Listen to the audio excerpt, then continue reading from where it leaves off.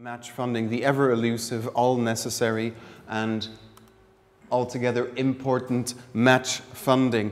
Very quick refresher, you know all of this. Just a very quick reminder of what this means. The monies you can apply for are here, and I can see Jolene very, very quickly fact-checking all of this. And of course, all of this comes with the promise that you will be you as a partnership will be raising the proportionate match funding that goes with it. So for the small cooperation projects, of course, as Creative Europe came in, the match funding for the small projects was reduced to 40%. And I think the rationale behind this was to allow for more experimental, lighter projects, smaller organizations to be able to participate. And for the large cooperation projects that remained unchanged at a nice 50-50 rate. And for literary translation, that is also 50%.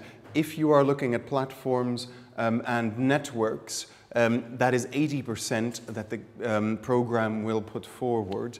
And that's a very important amount of money. And of course, that also comes with certain strings attached with very rigorous reporting there as well.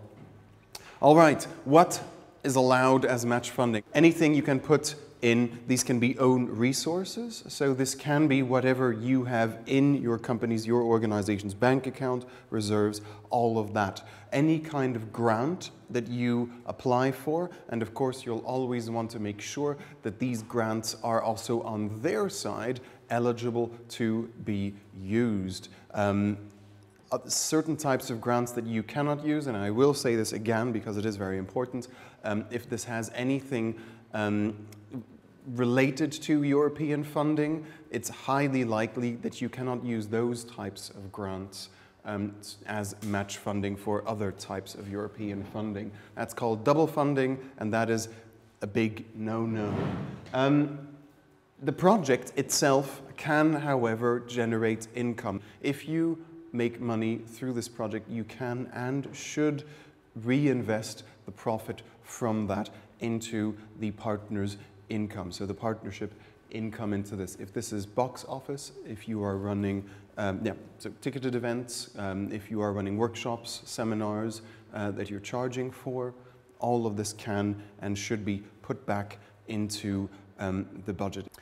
Any kind of donation, any kind of sponsorship is fine. Of course, donation, we're talking about financial donation and not in-kind donation, because that's where the big red exclamation comes in that I'll explain in a second. So make sure you always capture this on paper. Seconded staff, if you have an existing member of staff or a proportion of an existing member of staff who will be spending part of his or her time on the project, you can and should show how this person has been working on the project and a proportion of their salary plus things like national insurance and pension, if that's relevant, as well. Now, there are different types of staff costs that you can put in. You can put in staff costs that might be administrative, accounting staff, coordination staff, but you can also decide to use some staff costs if they have an artistic input into the project. This project funding isn't really there just to pay for people's salaries. They need to have a purpose within the project very clearly. The best projects are those that align very well with what you will be doing and what you want to do over the next couple of years. Of course, with a partnership aspect to it, with a clear determination that this is part of a European cooperation project in it. Now we get to the big red exclamation mark, but I think Jolene made that very, very clear before already. In-kind contributions are not eligible. Here in the UK, I think we have a little bit of a floppy idea of what in-kind means, because for some people, in-kind also means staff time. And there is a difference between in-kind and in-kind. In-kind contributions for the European side of things is really everything that does not have an invoice, that cannot be tracked on an accounting system.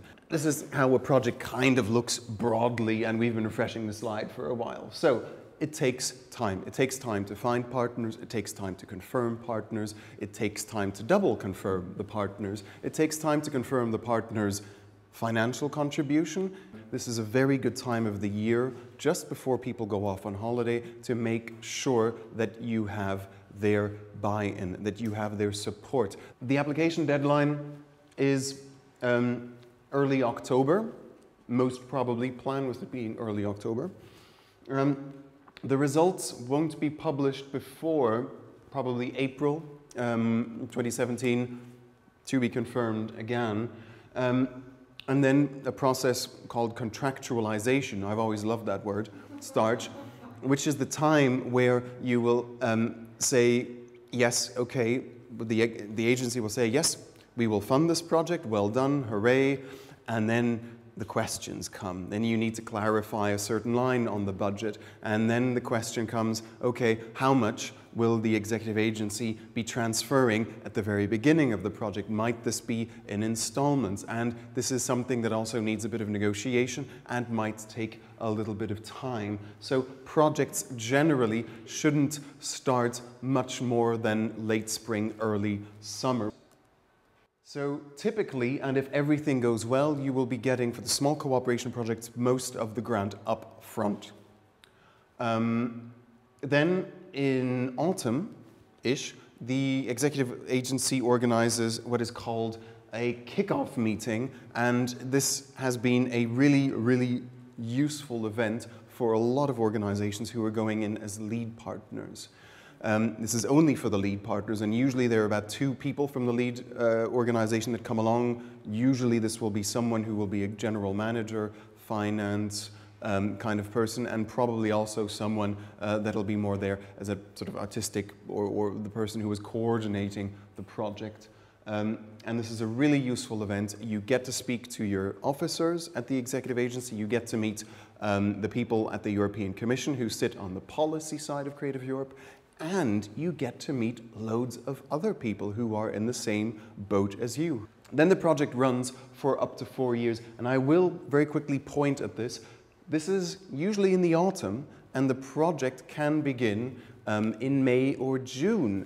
So this will leave a good amount of time where you will be running a project and you will not have had the kickoff meeting. You will not have had the talking to that the agency colleagues will be giving you. So this is a period that can be a little bit tricky, but for all of that, that's what the grant agreement is there for. The small print, read it. It's really important. And again, we can give you completely informal and completely independent advice on what you might want to look at more specifically if you haven't had that guidance yet, but also speak to each other organizations and people who have been through it or who are going through it.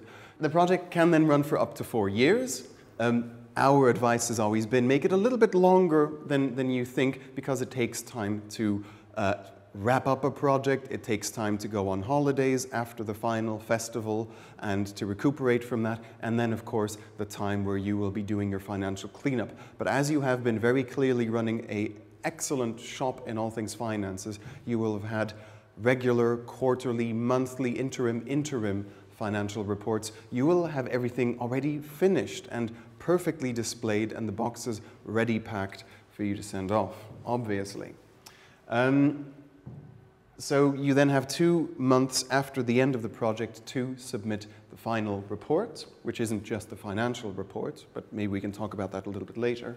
And then it is only when that report has been accepted that you will be getting the final amount of the grant, typically 30%. So this is something that you need to cash flow between the partners as well, and another thing we might want to pick up a little bit later in our conversation.